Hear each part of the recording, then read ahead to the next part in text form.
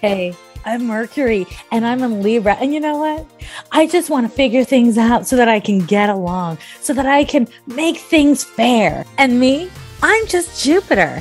I see the big picture in things. I love gratitude and expansion and growth. I love getting around and making things happen. Adventure, education, it's super my jam.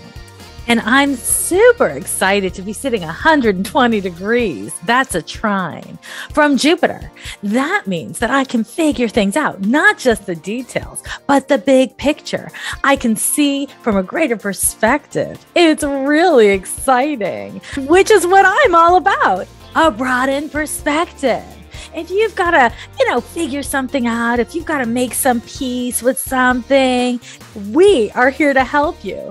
When there's a trine, there's a flow to the energy. All you got to do is make use of it. You know what I mean, baby?